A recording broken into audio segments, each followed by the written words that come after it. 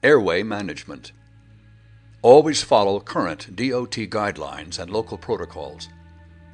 If an unstable airway exists, the XCollar can be systematically loosened while maintaining cervical stabilization.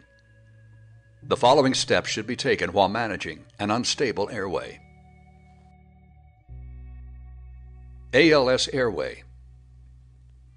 Apply XCollar during compression cycle using normal XCollar application procedures. When addressing airway issues after application of the XCollar, first the XCollar will help you manage C-spine while airway is established, and then it will enable you to secure an advanced airway without interruption of compressions and CPR. Loosen the X straps. If needed, continue by loosening side straps. Only remove the XCollar completely if necessary. Secure airway by retightening the XCollar as in its normal application.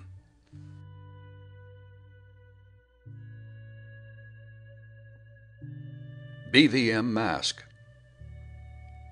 With OPA in place, remove chin strap from patient. Place mask in position, utilizing the EC grasping method. Hold the mask and the XCollar's front piece.